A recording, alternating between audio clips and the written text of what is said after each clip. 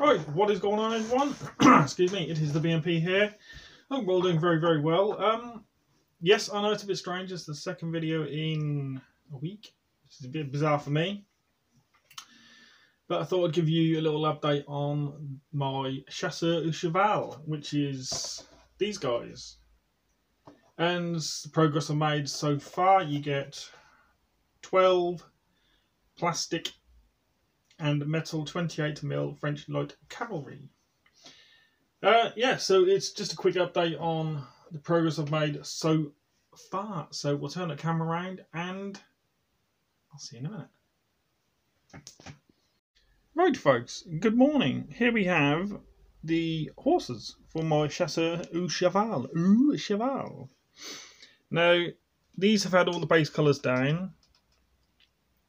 They are looking a little bit shiny, and that's because I used Army Painter Dark Tone, so it's coming all shiny, but I will be giving them a varnish spray within the next 5 or 10 minutes.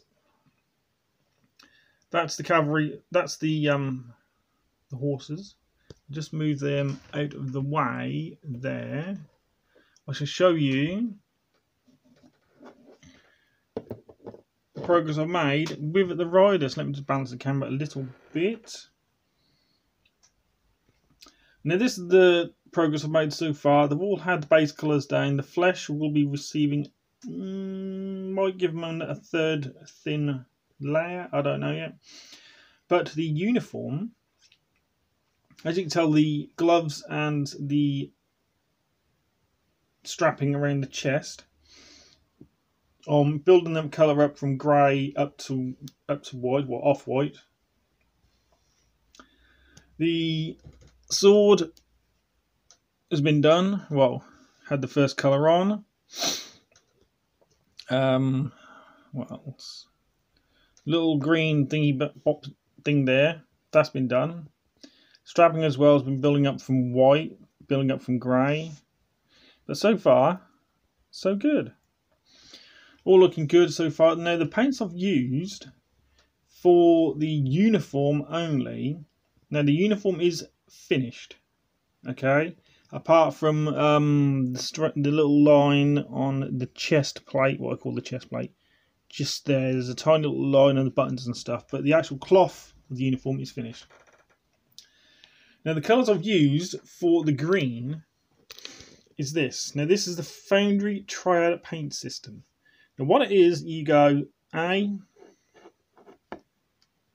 which is your initial colour, and you go B, a little bit on the raised edges, and C for the final highlight.